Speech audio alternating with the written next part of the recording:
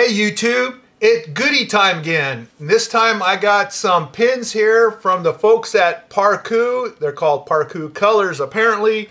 You get 36 colors, create vibrant colors. At least that's what we're being pumped up to do. So let's look into this right after this short intro.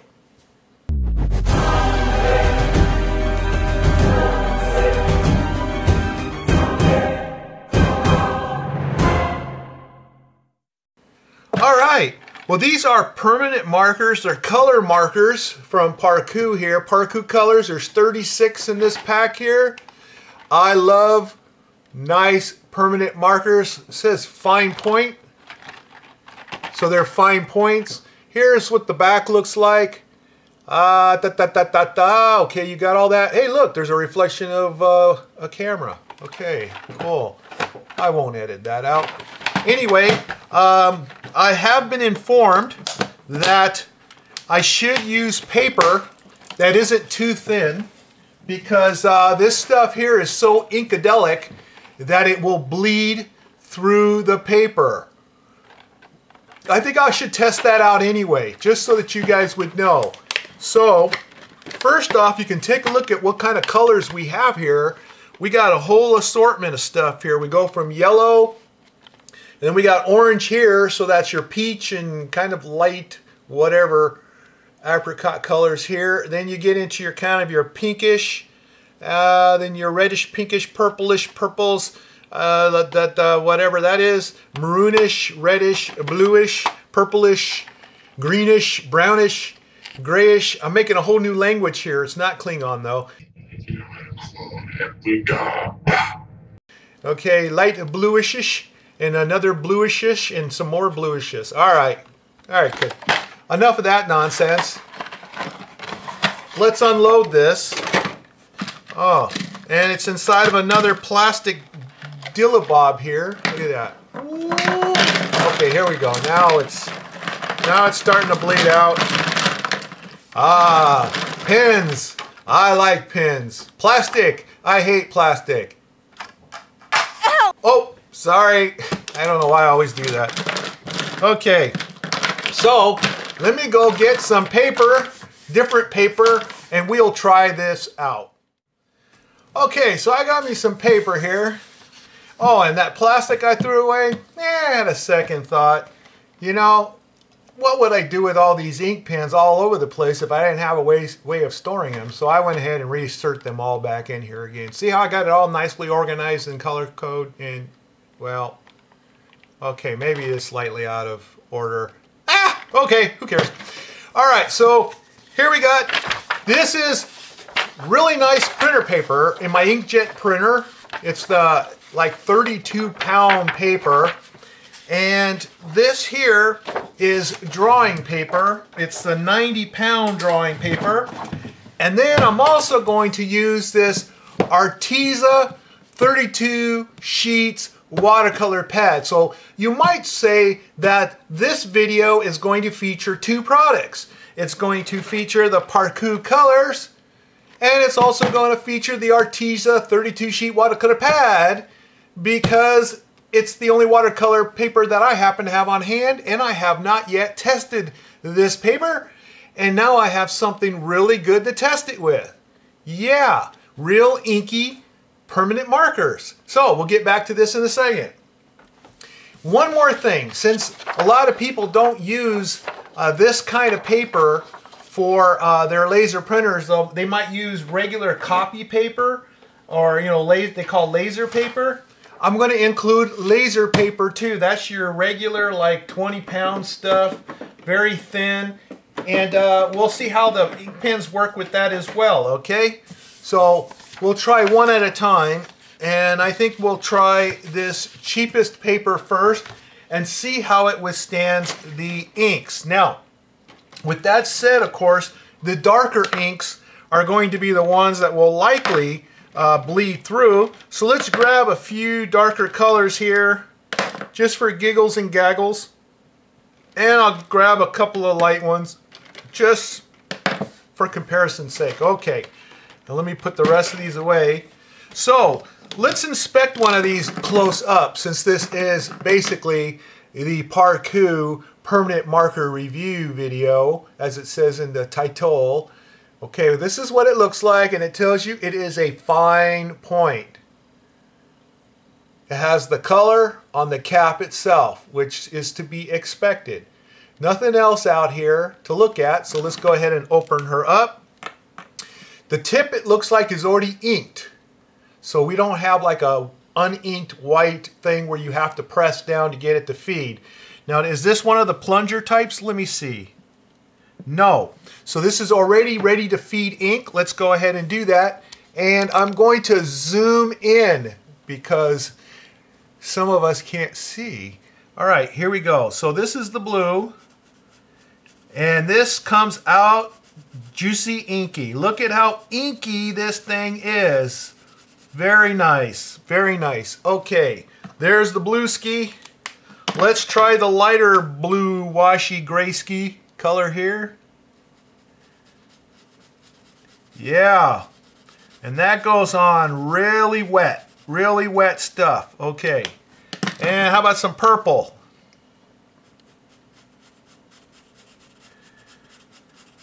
So far, I am real happy with these. Boy, oh boy. Okay, good. So, they're nice and wet, nice and wet. That's what I want. And we're going to see the bleed through here in a minute, I'm sure, because they warned me. They says, hey, this stuff is wet. And if you use thin paper, it's going to bleed through. So we're going to find that out here in a second. One more color. Let's do one more color. Okay, one more. Kind of a darker maroonish looking color here. A good grape juice color, good burgundy color for those who drink wine. Not you kiddies, so no, don't you do that. All right, so we got some really pretty color going on here. Let's look at the back. Whoa, look at that. Bleed through. Yep. All right, so let's get rid of that. Next, we're going to use my 32-pound very slick printer paper. Now this is also paper that I use in my printer, my Artisan 1430.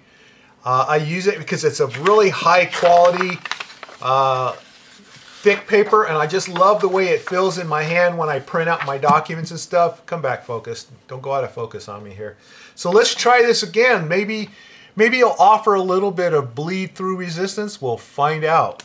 So again, let's try, you know what? Let's try different colors now because we can. So that way we get to debut more colors. So let's now debut these colors. All right, so I'm going to start over here with this green. Nice green. Look at that green. Nice, rich, vibrant colors. There's no doubt about it. It goes on really nice and wet, but it dries quick, I'm sure. Yep. So it goes on wet, dries fast, and it's permanent. So don't draw it on your face. It'll be a while before it comes off. All right, look at these colors. These colors are nice. Look at this red. I really like these pens. This is nice. Look at that. And some purple. Let's do some purple. Yeah. Well, I wish they sent me more of these. I'm going to be sad when I run out. I seriously am, because these are really, really nice. And here's a light blue.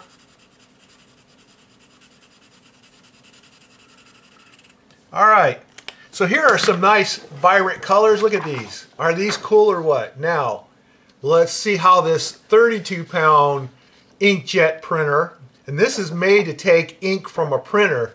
How does it handle this really wet stuff? Oh, bleed through. All right, so that is some potent stuff.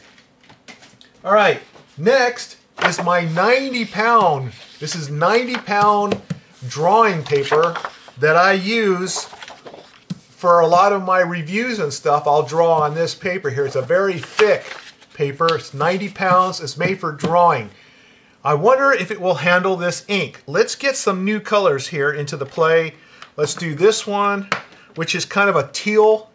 And here's a brownish. And here's a super dark blue.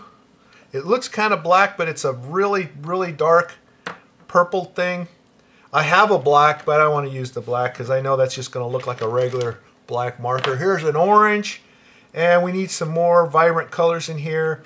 So how about this, whatever this color is here? It's kind of a flaming flamingo pink thing. All right.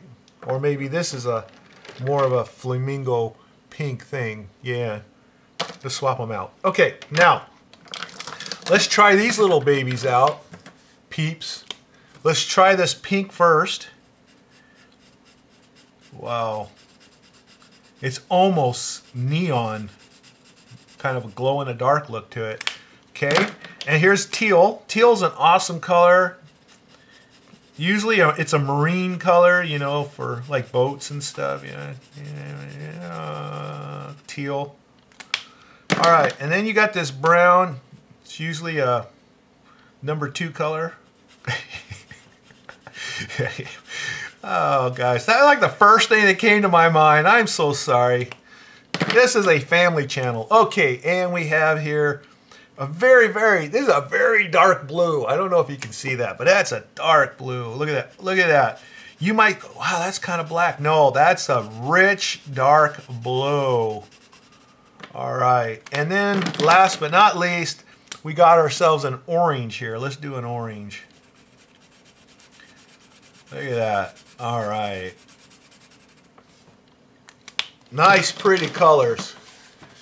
Okay, so will we get bleed through on this 90-pound drawing paper? Oh!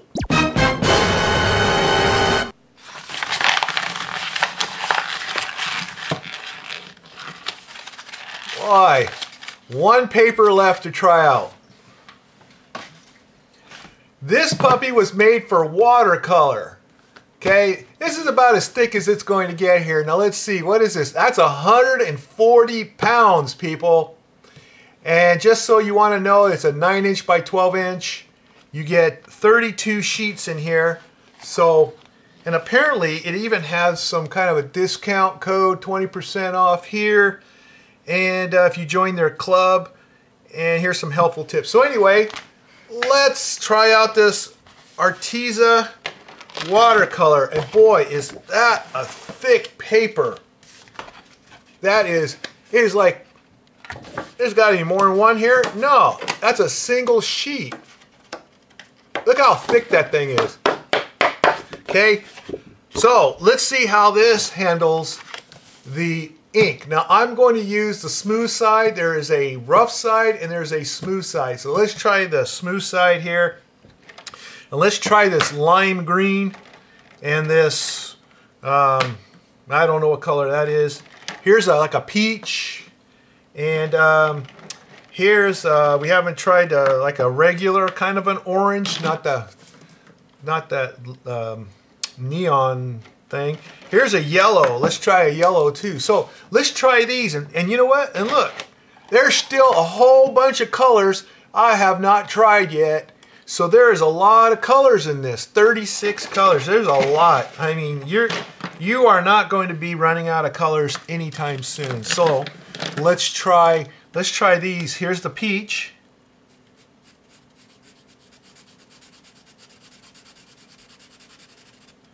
Okay, and here's a yellow.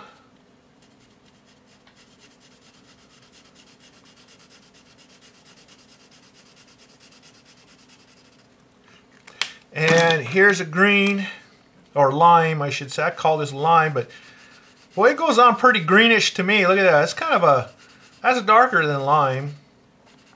So that's close. It's just on paper, it comes out a little darker. That would be like a green for me. Compared to this green here, which comes out, whoa, really dark green. Okay, so this is a lighter green, and on paper, there it is. It's starting to look way better. Look at that. Okay, and all right, we got, let's see, this, boy, I tell you, if you can tell me what these colors are down in the description below, that would be great, because I don't know what color that is. That's kind of a, I don't know. Rose? Is that a rose? I don't know. Pink rose? Kind of a pink rose? And then you have, this is orange. This is like the fruit orange. Okay, it comes on like pretty dark there. Look at that. And then it starts to dry. When it dries a little bit, it gets lighter. All right, so how does this 140-pound Arteza paper for watercolors? This is for really wet surfaces, and this is wet. How is it going to handle this?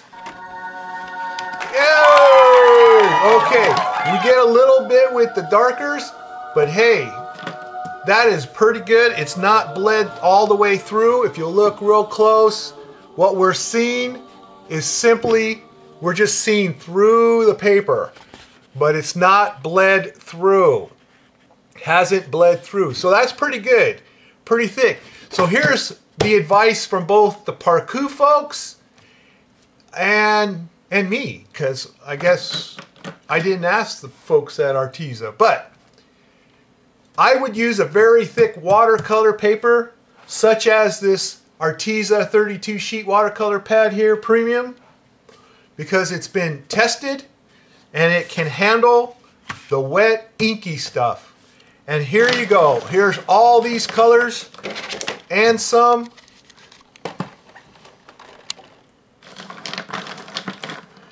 Hours of fun with every kind of color under the sun. Well, that's about all I can say about permanent markers from ParKoo Colors. They're 36 colors, and they're pretty wet and colorful.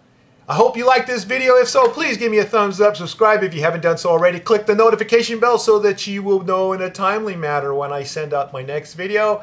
And thank you so much for watching. See you next time.